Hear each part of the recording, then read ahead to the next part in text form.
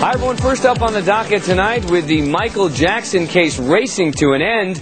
Two huge rulings today that could change the course of this trial.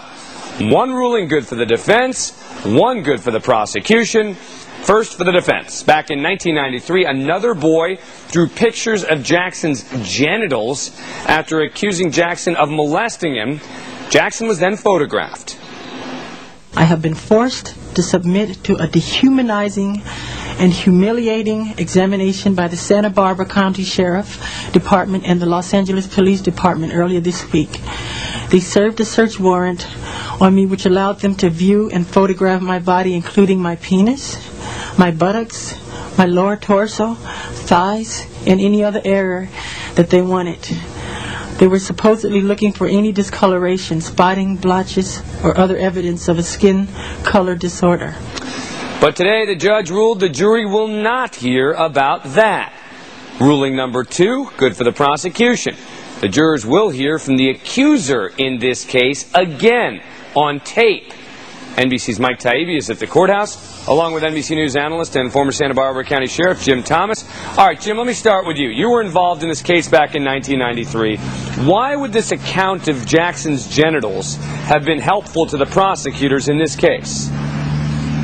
Basically, Dan, what it would have been would be more 1108 information. In other words, would have shown that Michael Jackson had been in a position with another young accuser, and to the point to where that accuser could give some graphic description of Michael Jackson in an excited state.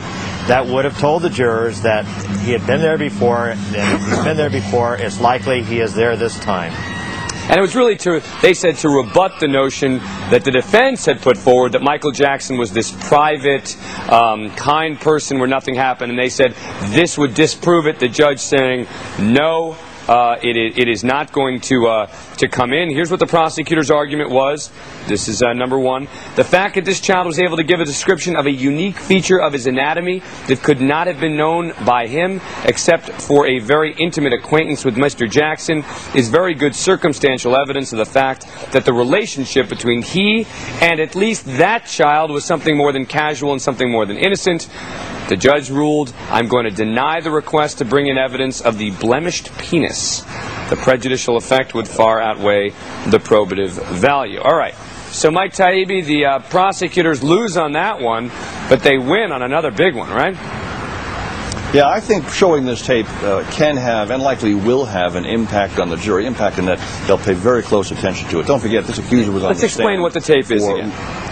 The tape is the police interview of the accuser in which he, for the first time, and on tape, obviously, an audio tape, videotape, did describe the allegations, what he alleged Michael Jackson did to him. Don't forget, he said it first to a psychiatrist, Dr. Stan Katz, and then after Katz reported this series of allegations by this accuser, he was then brought in along with his siblings and his mother to give their own police interview. So this is that tape, presumably more emotional, presumably with him less guarded, more sympathetic than he appeared to be on the stand. Don't forget, when he was on the stand, he ended up being perceived by many as sort of dissembling a little bit, not that familiar with the truth or contradicting himself, and sort of a wise guy, very much a wise guy, challenging Mesereau, etc. Not a particularly sympathetic figure, although, as Jim Thomas has pointed out, someone who did stick to his story throughout, not at all shaken from that basic and Mike, story. Now the defense is threatening. They're saying, all right, you guys want to bring in that tape so the boy gets to testify effectively a second time in a way you like better? Fine. You want to do that? We're going to call the boy back. We're going to call his mother back.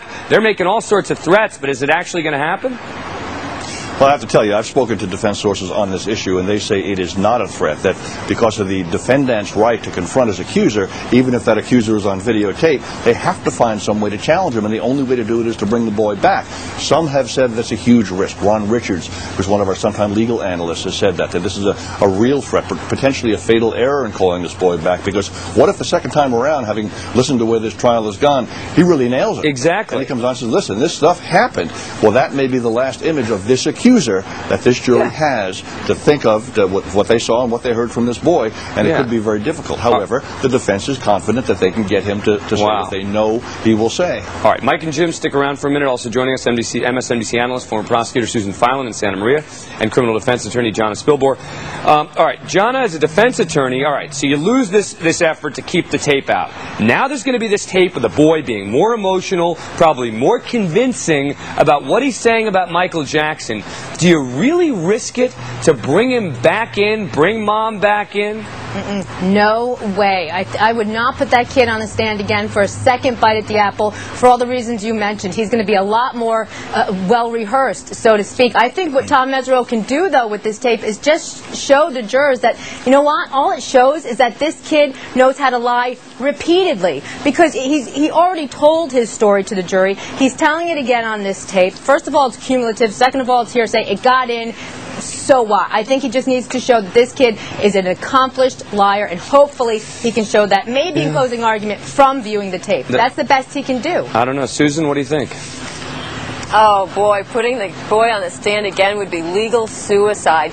What that would do, you see, because when he comes on, he's going to come on as a defense witness, which means that the prosecution gets to question him through cross-examination, which means they can lead. They can lead their horse right into the barn. And I think to leave this case with the jury, with the accuser having been rehabilitated by the prosecution, would be great for the prosecution and fatal for the defense. So you think, both of you seem to think that it's bluster on the part of the defense sources that Mike is talking to. Mike, is it possible this is just bluster?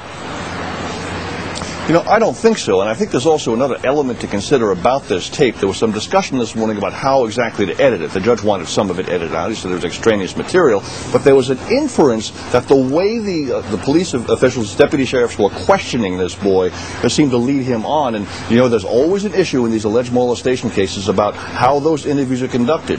Perhaps it'll be shown that the boy was led too carefully in this interview, too persuasively. Perhaps the boy will say some things that he later contradicted in his testimony in this trial, and Mesereau may be able to go to town with that. We'll have to see exactly how useful this tape is. I don't agree just on its face that this is legal suicide. I think the legal team has a sense of they know what's on the tape, and a sense of what they can do with it. Yeah, Jim Thomas, do you know what's on that tape? No, not more than anybody else, Dan. I'm told that it's a tape that shows him in a much more sympathetic mood. It shows him reluctant to talk about what had happened. And it kind of fits the profile of what we've been told by the experts who have testified in this case.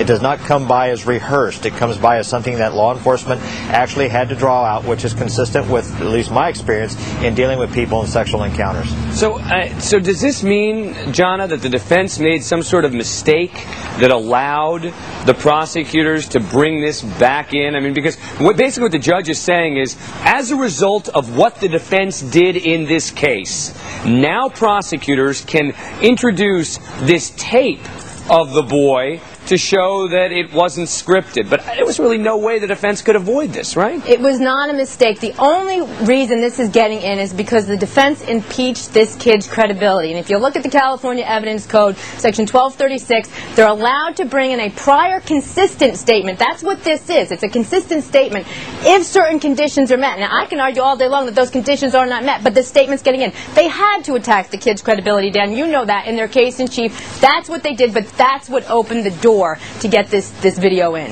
Yeah. Yeah. Go ahead, Mike. Yeah, one last point.